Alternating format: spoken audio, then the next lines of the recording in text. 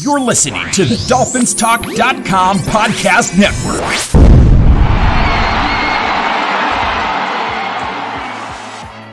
Hello, my name is Steven Daniels, and I'm the host of Clock Blockers, the #1 Miami fan show, and that's another Miami Dolphins First Down podcast, right here on Dolphins Talk. Before you watch this video or listen to it on audio, do me a huge favor. If you're watching this right now, hit the like button and subscribe to our YouTube channel. And don't forget to hit the bell notification. That way you get notified anytime Dolphins Talk goes live. If you're listening to this wherever it is you get podcasts, make sure you subscribe to Dolphins Talk. We want you to get the best content about your favorite football team, the Miami Dolphins. Now, enjoy this exclusive content right here on Dolphins Talk. And we are back live on Clock Blockers, the #1 Miami fan show, live right here on Dolphins Talk. If you're watching this right now, do me a huge favor. Hit the like button, share the link, let people know that we're here. We can't grow without your help. And let me tell you, today's show is a doozy.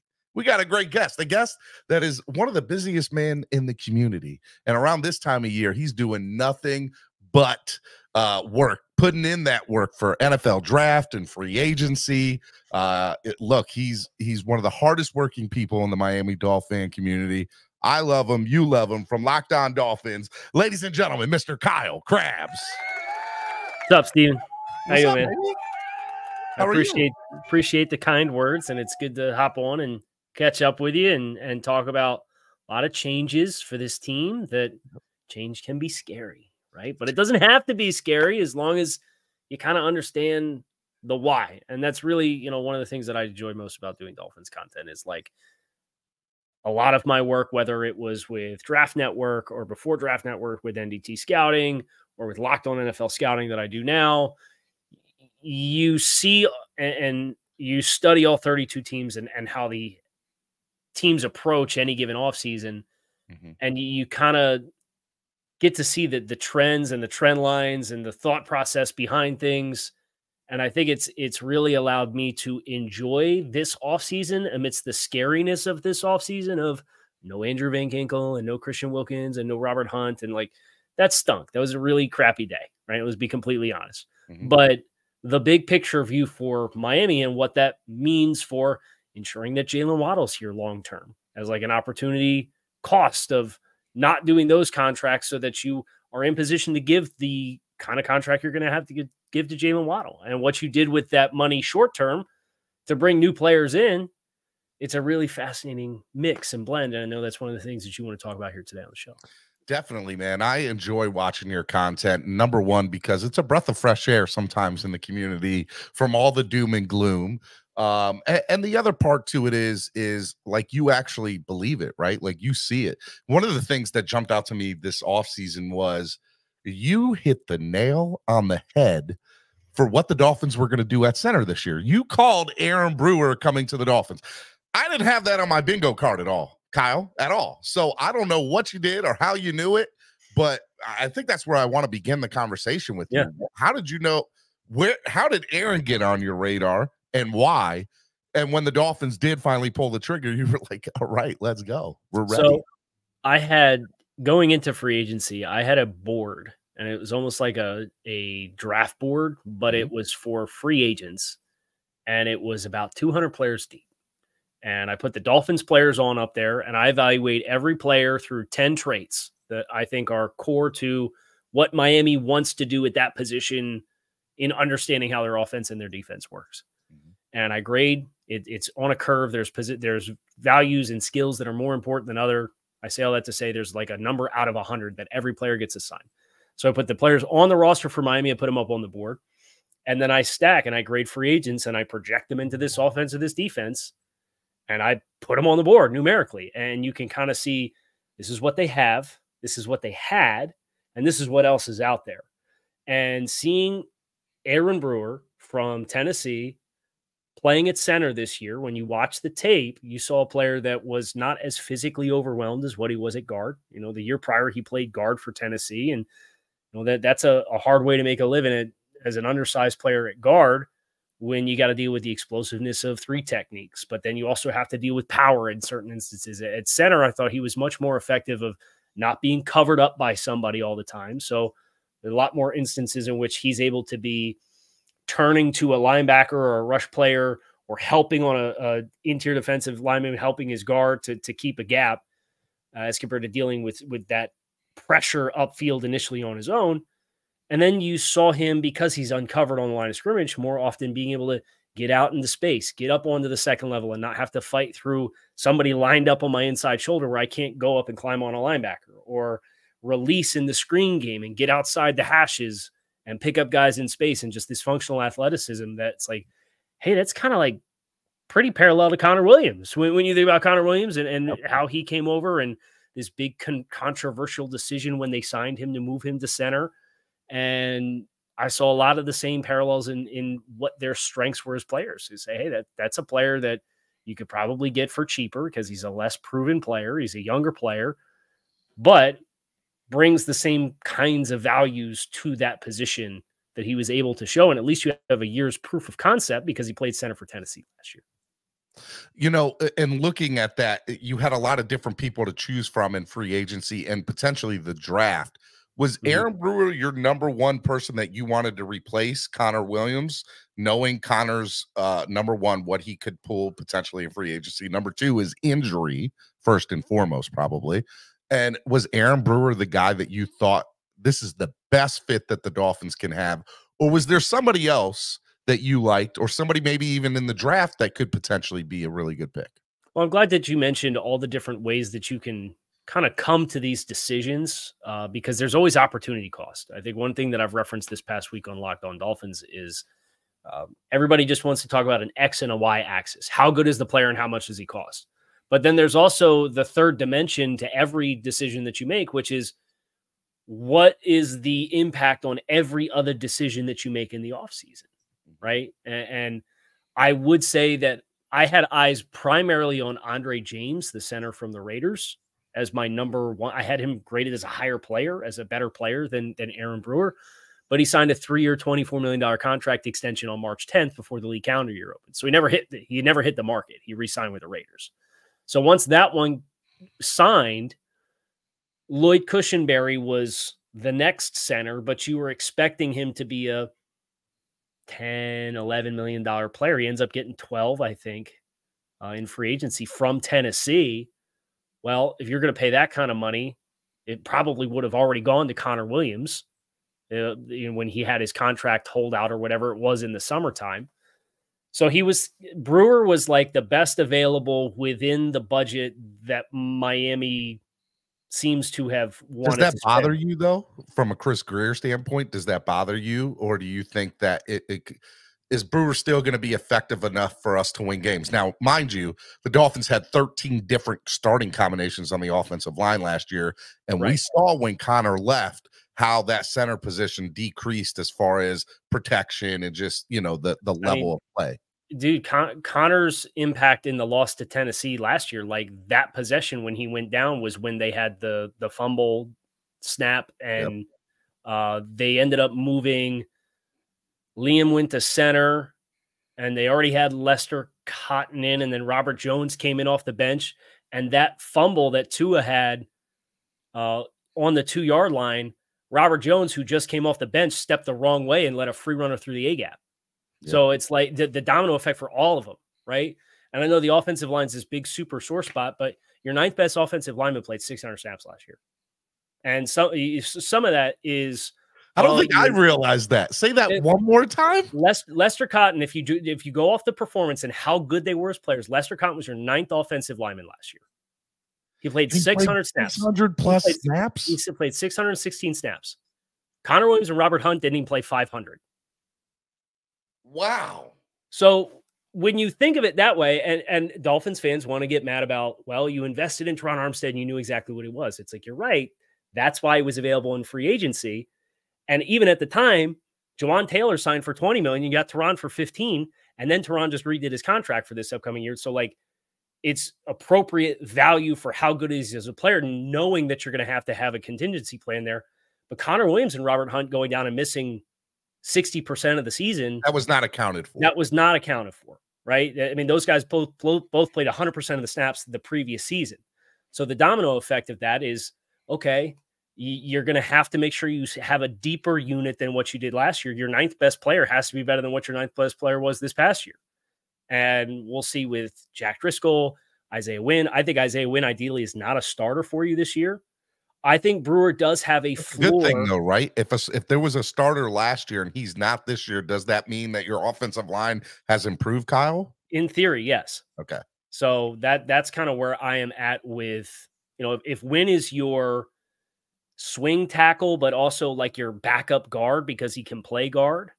Like if Kendall Lamb retires or whatever happens with Kendall Lamb and they don't have Kendall Lamb back, if Isaiah Wynn, who's back for less than $2 million this upcoming season, is your primary swing tackle to play because he's played in the NFL, taken snaps and started at both right and left tackle, and that guy can also play guard, but he's a backup, you feel really good if he has to come into a game for a short stint of time. So I think that's where the depth can be better, but you have to bank. You can't bank on your center having two separate injuries, your Pro Bowl caliber guard having two separate incidences of a hamstring issue that he misses, 7 games in a 2-month stretch, and then comes back. It's like when it rains, it pours, and it poured for him last year. If you were asking me, all right, at pick 21, the Dolphins should go get, I have been preaching and saying Joshua Power Jackson, whatever his name is from Oregon, right? The center from Oregon. Should I be saying that now? Is that something? Okay. And it has less to do with the offensive lineman that's on the roster. What issues did you have with Connor Williams' snaps? I mean, I thought PFF had him graded as the #1 rated center, but it does not take into account snapping. And for me, I have said it and preached on my channel, 2 snaps a game minimum, you're getting a bad snap from him. And now, I don't know how that compares to the rest of the NFL, but I know that it's detrimental from us because it always seems to be on a big play. Seems to be. Jackson Powers Johnson has more bad snaps on his film on a game-by-game basis than Connor Williams ever did as a member of the Miami Dolphins. So that's the part of Jackson Powers Johnson that has me, and nobody's talking about snaps, right? Like nobody is. Yeah, he was a guard in 2024 or in 2022 for Oregon, and then he moved to center this year. And there's just, I'm reaching over here. They're on their own 2-yard line. He's got to reach over across the right guard or across his whole body to try and get it, and they get it in the mesh point. They fumble the ball. It gets kicked around. They luckily recovered on their own 2-yard line, but they're back. They're in their own red zone, and there's a bad snap. They're in scoring territory, and he literally rolls one back like a bowling ball. And then there's this mad scramble to jump on the ball. These are in separate games, and it's game by game by game. There's false start issues as the center. I watched 4 games. I think there were 3 false starts in 4 games at the center position. So it was new to him. So that's one issue that I had with Jackson Powers Johnson. The other is you've paid Aaron Brewer $7 million per season, and his best position is center. I've seen NFL tape at him at guard, and it's not as good as what it is at center. So you've invested the money already in that guy. He should play where he's best, and you should complement and fill out around that. But that's not a small investment. That's what you paid Connor Williams the last 2 seasons. So who's your backup center next year? I think you can probably get away with finding someone in the draft in the middle rounds or the late rounds that is a center-specific player, just because if it's that narrow of a skill set, you can go that regard. Heaven forbid they choose to do Liam Eichenberg. They could choose to do Liam Eichenberg. They could draft. What about the opportunity to bring Connor back later on in the year? Yeah, I think that's a possibility. If he's going to hang around and make sure that his recovery is at a certain place, okay, that's going to put it where Miami financially would have the means to make a competitive offer, probably on a short-term deal. And from his rehab standpoint, it would probably be best for him to do that. For him, yeah. So I wouldn't completely dismiss Connor, but even if Connor's back, like I would probably want Aaron, because Aaron's a smaller player. I would want the smaller player with less anchor to play at center as compared to at guard.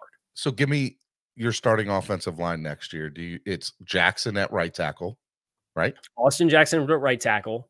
Jones at right guard. I don't want him starting, but I think right now that's your starter. Brewer at center, you like. Yep. Our lads has Isaiah Wynn, but you're telling me it shouldn't be Well, Isaiah. so if you told me one of Wynn or Robert Jones should start, Wynn had better take. The issue is just relying on a Wynn for any extended period of time or expecting him to play the whole season is foolhardy because he's done it once in 5 years. So the Dolphins at pick 21 should go get a guard then.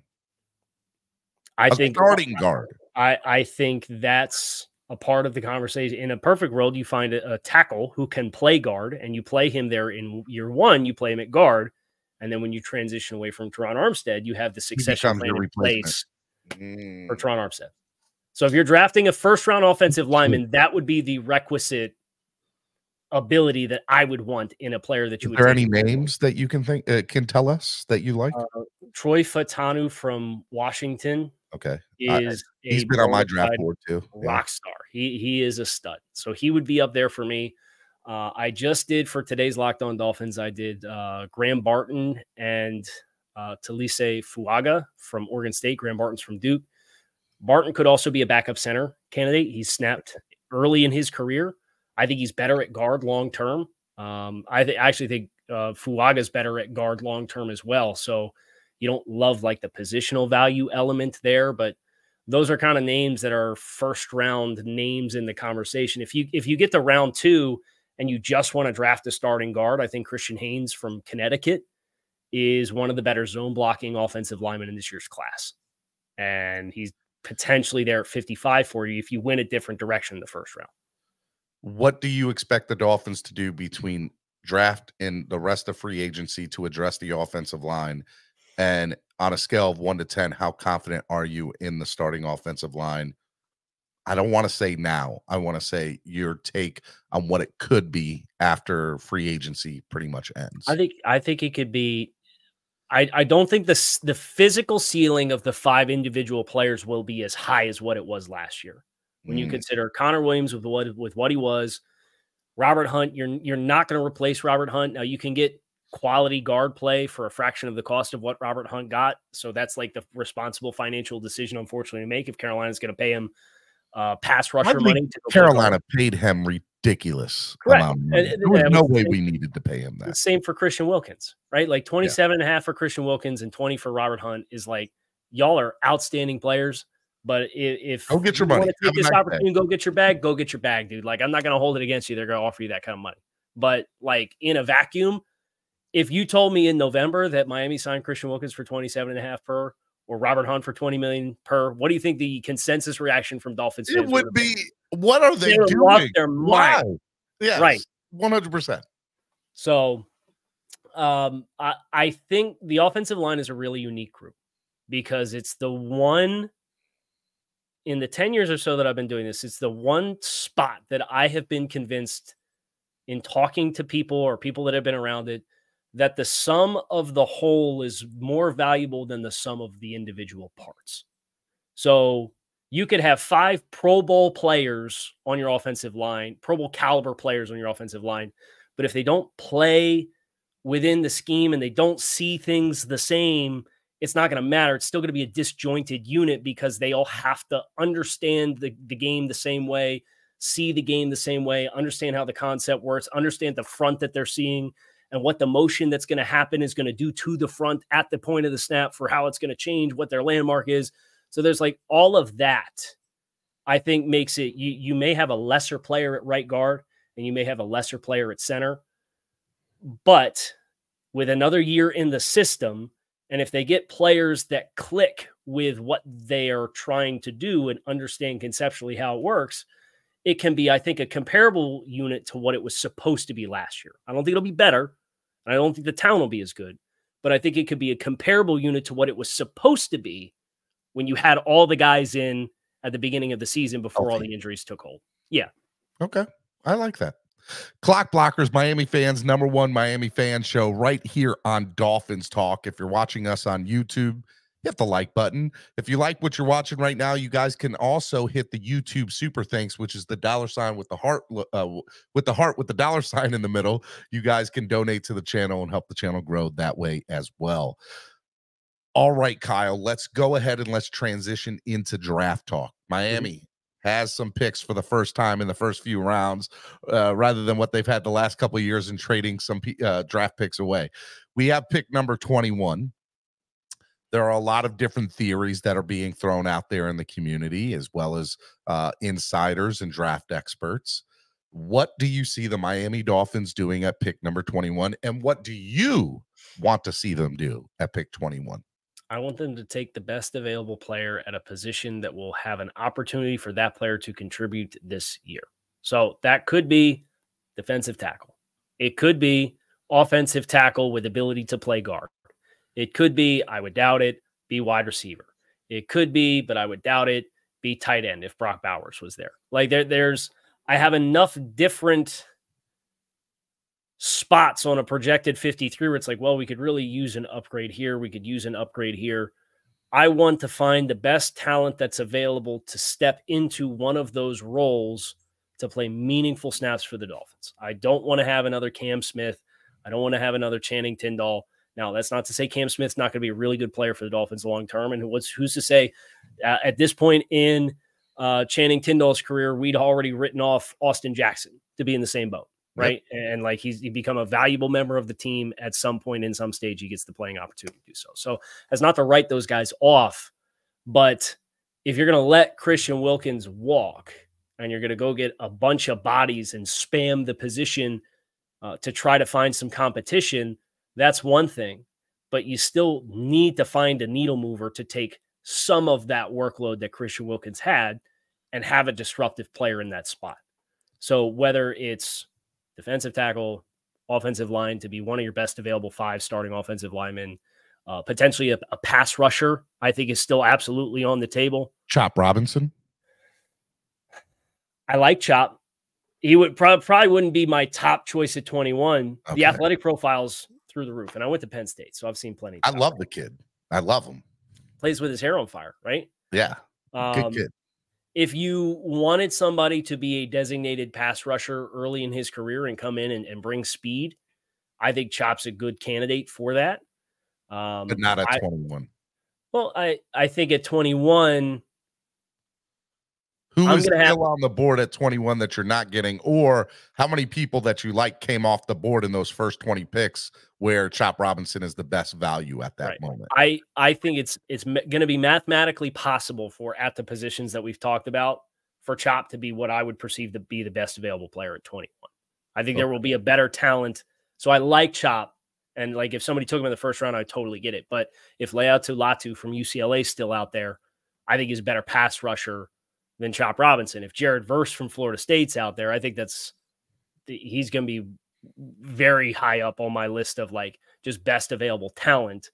And they rotate defensive linemen. So like that would be a spot where a guy could get meaningful snaps, even if it feels redundant to bring in another pass rusher, because you got Shaq Barrett on a 1-year deal. Bradley Chubb, is that going to be one of those contracts that you transition away from in the next 2 years? As you get ready to pay Jalen Phillips, it's the same question with like wide receiver. And are you going to transition away from Tyreek Hill as you get ready to pay Jalen Waddle? Like there's succession plans that feel like they could be there. The succession plans. I have been very adamant on my channel that if the Dolphins draft a wide receiver in the first round, I'll lose it. I will absolutely lose it. Like unless it's Marvin Harrison, which he's not going to be there at 21, and there's no way that's ever going to happen. Unless it was him, there was absolutely no reason to draft a wide receiver at number 21 with what we have. No, I would be inclined to agree with you because it's a really good wide receiver class. Now, if your first pick is wide receiver, then get down and get yourself a 3 and some future draft picks. Like if you can cash in on somebody being really desperate for a player at 21, say QB5, say Michael Penix is still out there and somebody desperately wants to draft Michael Penix. They passed on him early in the round. They want to come up from pick 34, just as I'm throwing an arbitrary number out there. I'm not saying that's an actual thing. Yeah. And they want to give you a first round pick next year, and they're going to give you a 34 and a 3 this year and a 5 and then a 1 next year. If somebody's going to give you that kind of price, and then you want to go down and you say, hey, we really like Xavier Leggett from South Carolina. We're going to draft him at 34. That'll be our first pick in the draft class. But you get an extra 1, you get an extra 3 this year. Nobody's going to complain about that. Right. No, I wouldn't. That's the pathway to taking a wide receiver that like I'm totally cool with. with your first pick. The odds of that happening are slim to none. I would agree. Yes.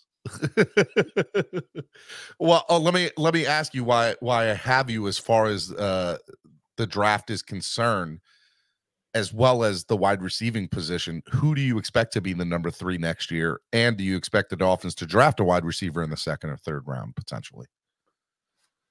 I don't think they're done. Obviously, the Odell thing, if it happens before the draft, that would lock that in, and I would say Odell will be the 3. Okay. And you would not draft a wide receiver.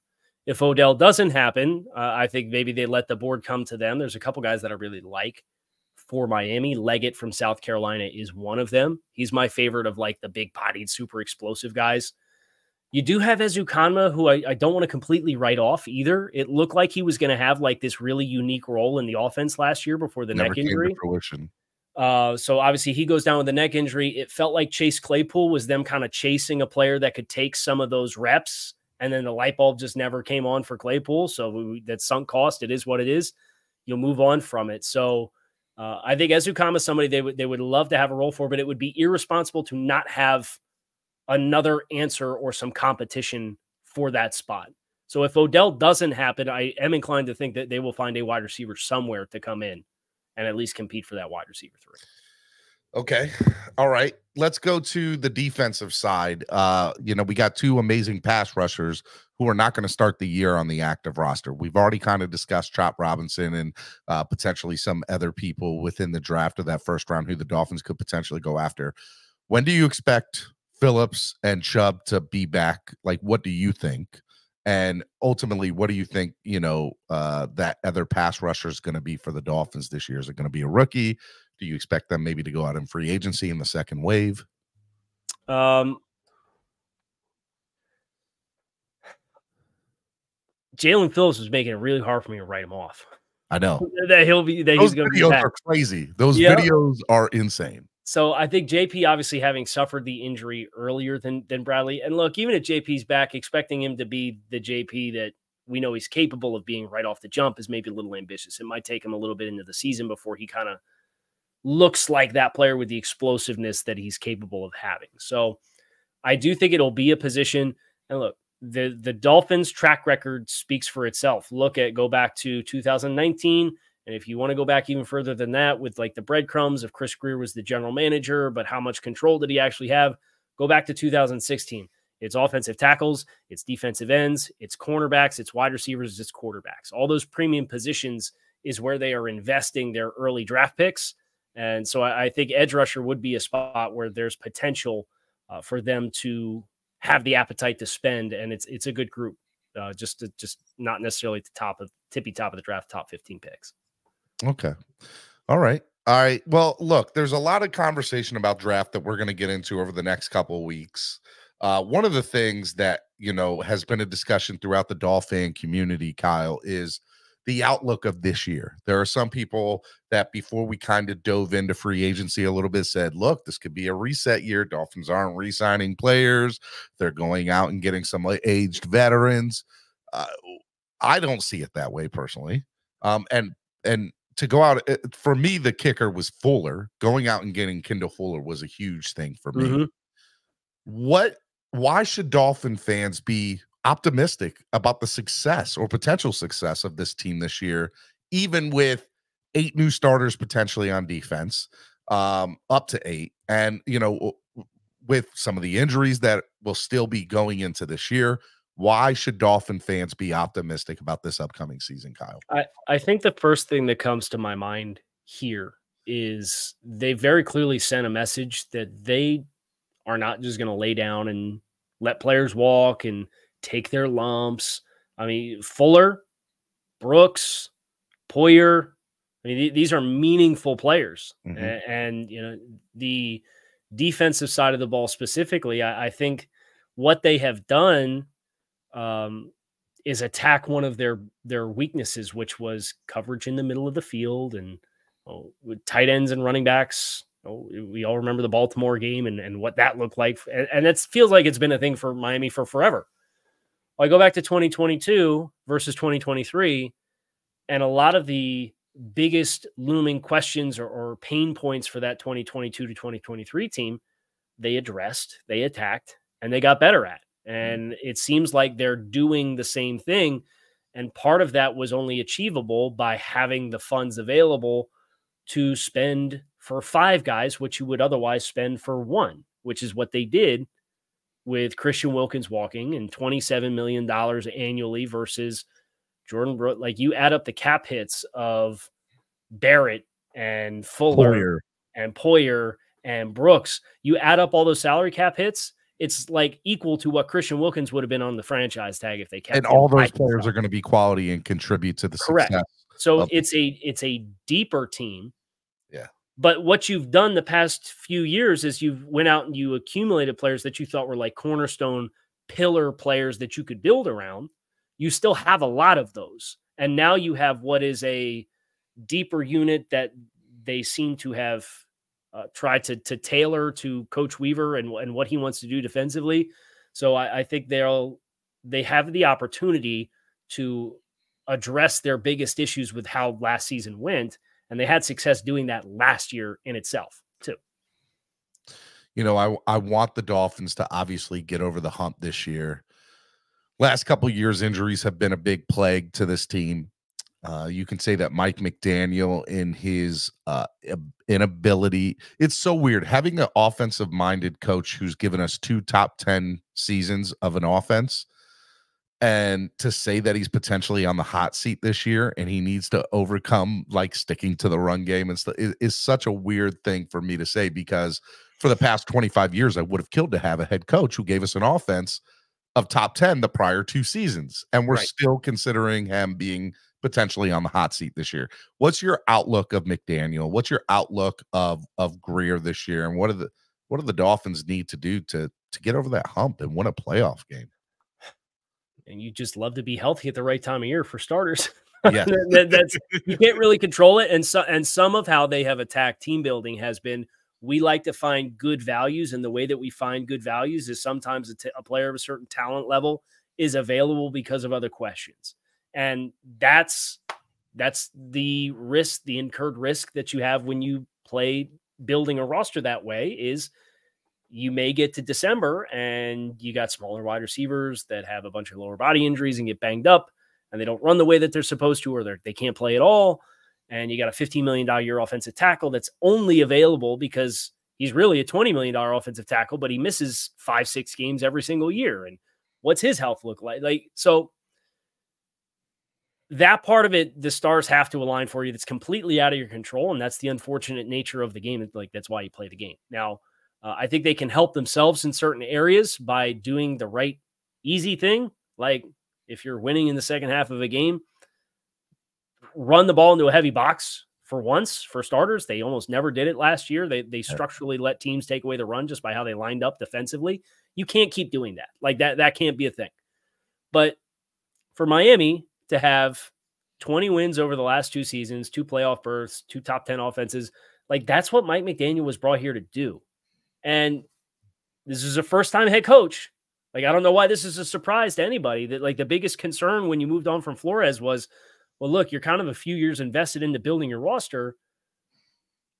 Can you find a coach that's been in a head coaching spot before, so the game management and mechanics elements of being a head coach are not problems for you?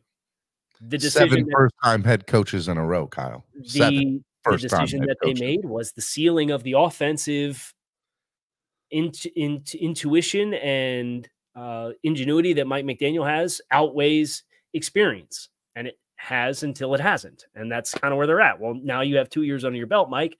What do you got? And I think that's the big thing for him is, don't keep making the same mistakes again. You're not guaranteed to have 12 wins and a playoff win, but don't make the same mistakes again while being who you are and bringing the value that you bring. But he did make the same mistakes again in year 2 that he made in year 1. And there are some people that are like, well, he didn't learn from his mistakes in the first year. I think, even though that he did make some of the same mistakes, the injuries at the end of the year, you couldn't walk away from. Like, there was just no walking away from that. You had 3 guys that had 3 days of practice that started a playoff game, and the 4th coldest playoff game in NFL history against the defending and what ended up being the Super Bowl champions. Mm-hmm. What are you going to do? Like, let's be real about this. If you're being real, you should have not blown a 14-point lead against Tennessee on Monday Night Football, and you'd have a home game and play the Pittsburgh Steelers as a 7 seed, and you win that darn playoff game that everybody's so upset that you Get can't the monkey off your back. But then if you do that and you beat Pittsburgh and then you go in the divisional round and say you lose the same way that you did in the wild card round, does anybody do you really feel any better? Or are you just in the same spot? That's a good question, Kyle. Wow, we beat Mason Rudolph led Pittsburgh at home in the wild card. So it's I get the playoff. If they want to, for me, I would probably say I'm where I'm at right now, which is okay. Let's say hypothetically speaking, we won a wild card game. All right, we got that monkey off our back. Now we can't use injuries as an excuse this year. We can't use McDaniels, abandoning the run as an to me, there is no excuse this year. But the sad part about it is I am telling a team that has had 2 years in a row of being a top 10 offense that hasn't won a playoff game and saying to them, you have no excuse this year but to make a deep playoff run. How is that fair? Like, what team jumps from not winning a playoff game to being Super Bowl contenders like that? Now, I understand it's not like that. This is the 3rd year of this team being here. But let's be honest with ourselves. There's not a lot of teams in the history of the NFL that you could point to and say that's that's fair. It's just not. Well, the people that are fed up with no playoff wins don't care. And the 2023 Dolphins are responsible for the sins of Ricky retiring on the eve of training camp and that 0-2 team losing 2 games at the end of the season and missing the playoffs altogether, and Chad Pennington's performance against Baltimore in 2008 and Tannehill going down with the ACL in 2016. Like, damn, Calais Campbell. It's all one thing, and it really shouldn't be all one thing. But I understand why the people that are fed up and frustrated, I understand why they feel that way. And I'm not going to tell you you can't feel that way. I just don't think you're properly applying the context of what this team is doing if you're looking at all those other incidences and saying, you have to do this because they didn't, or I'm going to be mad at you for forever. What's a successful year for you this year, Kyle? Put yourself in a position to compete for a Super Bowl by being in the playoffs, and don't beat yourself when you get there. The ball will bounce one way or another. It's the unfortunate reality. Like, there are other teams across the league, like Buffalo, right? Buffalo's been really good the past 6 years. Their fan bases are having the exact same conversation that we're having, but it's just the ceiling is the divisional round of the playoffs instead of winning a playoff game. It's like everybody's got the same barrier. It's just how high the barrier goes. But you don't. Mike Tomlin and the Steelers keep making the playoffs. You don't feel any better if the barrier is the divisional round or you can't beat the Chiefs. Because for the Dolphins, it's we can't beat the Bills. If the Dolphins beat the Bills half the times they lost to them, they'd have a top 6 record in the NFL the last 4 seasons combined.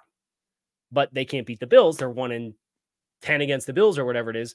They have a 65% win percentage against every other team in the league in the last 3 years. So does that make them a good football team or a mediocre one or a bad one? I think the Dolphins are a good football team that has to solve the riddle of one specific opponent that is the barrier for them in playing home playoff games. Well, I think Jordan Poyer is going to have a lot to say about that this year. Let's hope he does. I hope he does. But I consider 2023 a successful Dolphins campaign, even though it was not a fulfilling Dolphins campaign, if that makes sense. To me, it does. I think there'll be a lot of fans that will disagree with you. And you're totally entitled to feel that way. But again, if you look at it through the lens of all 32 teams and what happens across the entirety of this league, there's only one team that brings home the trophy. And I can't hold the past 2 teams accountable for what happened in 2008. I just can't. I can't do it. I can't get there. You watch a lot of football. I was going to wrap up the show, but you brought up something that triggered this question. And we had 20 years of the Patriots and Tom Brady. Mm-hmm. We've now had, 5 years of, Patrick Mahomes and the Chiefs. Mm-hmm. why? Look, for the last 25 years in the NFL, it's been dynasties. It's been that have just ran the league. You realize that Patrick Mahomes and Tom Brady account for like, what is it? Like 13 of the last 25 AFC appearances in the Super Bowl. Yep. That's and insane. then you had what, 2 Ben Roethlisbergers in there, and You had a Roethlisberger, a Flacco. You had Peyton Manning on a couple of occasions. And a Peyton Manning. That's it. By the way, all Hall of Famers with the exception of maybe Flacco, and he might get in, long shot, but he might. So the argument is, well, we need to aspire to have that, and to have that caliber of a player, and or that caliber of a team. And I would generally agree, but saying it versus doing it it's a lot easier to say it. Like, if you want to have that observation, go find me that player in this year's class. Go find me that one. Go find me that one player that's going to make that. But everybody. So here's where you're gonna. And I'm just playing devil's advocate here, Kyle. Everybody's going to be like, Tua's not that guy. Well, there's a good portion of the fan base. They're going to say Tua's not that guy. He can't get us over Patrick Mahomes. Hell, he can't get us over Josh Allen. How's he going to get us over Patrick Mahomes? I disagree with that. I think we haven't seen the ceiling yet for Tua, and I'm a huge fan of him. And I'm not trying to get into a Tua debate here, but that's where everybody brings it to. That's where everybody in this fan base brings it to. They bring it back to Uno. They bring it back to the quarterback. And if you go look at success in the NFL teams over the last 25 years, all these teams that made a Super Bowl or won a Super Bowl, 85 to 90% of them have Hall of Fame quarterbacks. See, that's my point. So it's very easy to say, well, Tua's not the guy. Who do you want? Go show me the guy in this year's class. That you show me a realistic investment opportunity. So what? And then you're going to say, oh, well, they don't have it, so we got to tear the whole thing down and tank another year to get another top pick for a rookie that you don't know what you're going to get. Like, come on. Like, I agree. You choose the path that you're on. You choose the identity of who you are as a football team, and you work to try to optimize it. San Francisco's made how many runs with how many different quarterbacks now? Like, and I get that it's Alex Smith and now Brock Purdy. And you had Jimmy G. You played in the Super Bowl. Jimmy G. Forgot about him. So it's like I get that's the AFC versus the NFC side of things, but all you can do is put yourself in the position to be the best version of whatever team you want to choose to be, and then like it's either going to go your way or it's not. And there's a part of that none of us can control. And you either have peace with that or you don't. And if you don't have peace with that, then you say, I want the Hall of Fame quarterback so that I feel like we're going to get it done. But saying it, there's only a couple teams that have the Hall of Fame quarterback. Exactly right. So I don't know. There's only one team that wins the Super Bowl every year. All the other teams are aspiring to be that. It's the unfortunate reality of being. And the unfortunate reality is Tom Brady and Patrick Mahomes have just dominated for the last 25 years in this sport. Right. I'll tell you what, nobody's legacy is aging more gracefully than Tom Brady's as more and more comes out about New England and what that life was like, and the documentary for the Patriots. And they were just as dysfunctional as everybody else. The only difference is Tom Brady was there as the bridge between the coaching staff and the players. And he took less money for 20 years so that the Patriots could sign other players. And he didn't push the quarterback market upwards. And that was the Patriot way. Now, that at its core is why the Patriot way worked. You've seen, because you had a guy who was willing to sacrifice for the betterment of the team, and also took a lot of shit to be in the position that he got in. Yep. Kyle, you are the man. Nobody does it better than you. I don't care what anybody says. All right. What do you got coming up over on Locked On Dolphins, man? I know you got a lot of stuff coming up. Yeah, so we're doing player profiles. We're watching tape on the college prospects. We've done about 10 offensive linemen, 10 wide receivers. We're going to try to get to about 150 total prospects before the draft. Okay. We'll do 3 or 4 players a day and just kind of presenting them from like a scouting report style, where they would get drafted, how they would fit Miami. And that'll lead us up to the week of the draft. And we'll do like final rankings and like final mock draft, all my picks. That'll all come out right before the draft this year. Look, man, I love having you on. Where can people find you on social media? At Grinding the Tape on just about everything. So It's at Grinding the Tape. It's me. Guys, Kyle Krabs is one of the best in the business. If you guys want to go check out his content, go to social media, go to @grindingthetape. But if you're on YouTube, go to Locked On Dolphins. Locked On has got some of the best content out there for your Miami coverage. Locked On Panthers with my man Armando. They got Locked On Marlins with Peter, I think. And then they got Locked On Heat with Wes. And they have Locked On. Yeah, and Dono with Locked On. How can I forget my guy Dono? I didn't forget you, my guy.